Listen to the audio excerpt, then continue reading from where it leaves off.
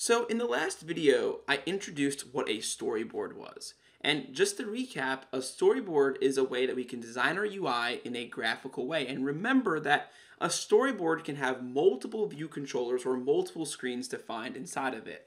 And one of the benefits of that is that you can then also graphically define your navigation, which we'll see in the future. However, I want to introduce you to another concept called auto layout. Now, auto layout is Apple's system for managing sizing and positioning of child elements, or basically the entire UI. And as you can see, if you select the storyboard anywhere and go to the properties pane, it actually says use auto layout. That's the default option. Now, a part of auto layout is a concept called constraints.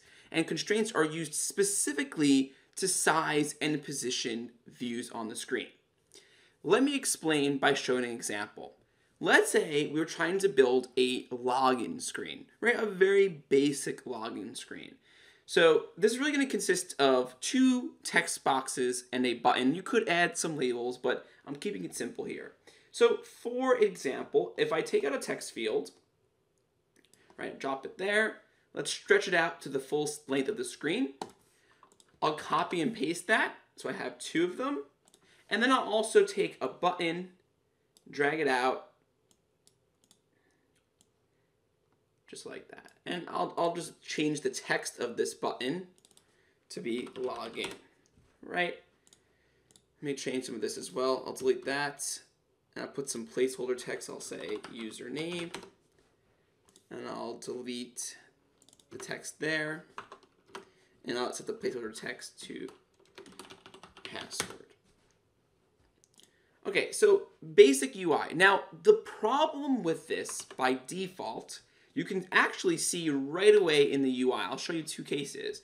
If I switch my view as, let's say, to an iPhone, look what happens. The button is now completely off-centered, and this is way too big. And, you know, the reason is very straightforward. When we defined these controls, we set the frame property. So by moving them around, we're setting the frame. So if I go to the frame, you can see I'm setting a width and a height. Since my width is 560, no matter what form factor I'm on, the width is going to be 560, which is too big. Just with the generic. So the way that we can solve this is we can use constraints. Constraints are used to define the frame sort of at like runtime. And to implement constraints in the storyboard, it's actually very straightforward. All you do is you select your control. So if you see circles on your control for resizing, that's you're in frame mode. If I click it again, you can see it now gives me all these different handles, and this is now constraint mode. So here's the idea. With constraint mode, there are different types of constraints. So you can see these are width and height constraints. We have constraints for the edges, and we also have alignment constraints, which are in the middle. We'll get to these in the future. Don't worry too much. But let me just show you how they work. So in our example here, we want the username and password to always be this far from each edge. So how many units that is, we want it to be a constant. So if this shrinks, the size between the end of the text box and the edge of the screen should always be constant. If we create a constraint that says these edges have to be constant, that means if it grows or shrinks, the text box will adjust its size to make sure those constraints are always satisfied. So let's try to start adding some constraints. So for our username, let's go ahead and double click it so you can see now we're in this editing constraint mode. And we're going to drag the left handle to the edge of the screen. Now you can see in your layout, if you scroll down, you can see it shows the constraints. So it says the leading space to the super view. That is the root view, basically the entire size of the screen, is 0. So it's going to be at the edge of the screen. Now you can see it shows this red dashed rectangle. This is representing where the constraint system thinks the control is going to be at runtime. And because we haven't provided enough information yet, this is where it thinks it will be. Now let's do the right-hand side. So once again, we're saying the distance between this text box and the edge of the screen should be a constant value when we apply that. That's what it's saying. Now, as you can see here, it makes the text box bigger.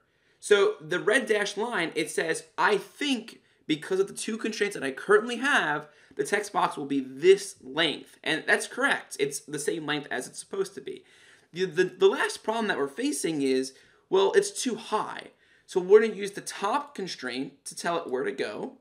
And once I do that, I'm now saying, okay, the top constraint to the top edge of the screen is going to be a constant value as well.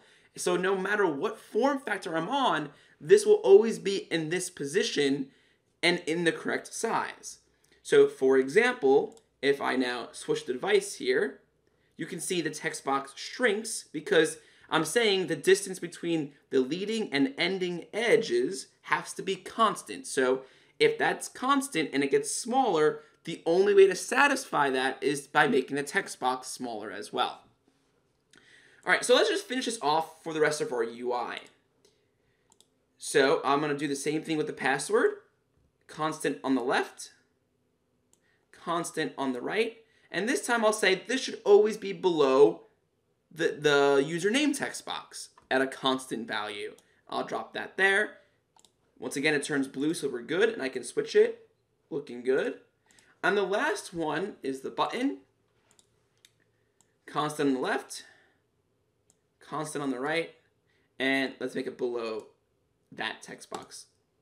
So now my UI is pretty dynamic. I can pick any form factor device, whether it's an iPad, you can see it grows, whether it's an iPhone, a smaller iPhone, it looks good on every device. So let's just go ahead and run this on the iPhone 8 in the simulator just to verify that everything looks good still. So here we are. The simulator is running and you can see on iPhone 8, it looks good. So we built our UI using a generic view, but since we're using auto layout and constraints, we can make that apply to all different form factors because a constraint is really just a mathematical formula that gets executed at runtime.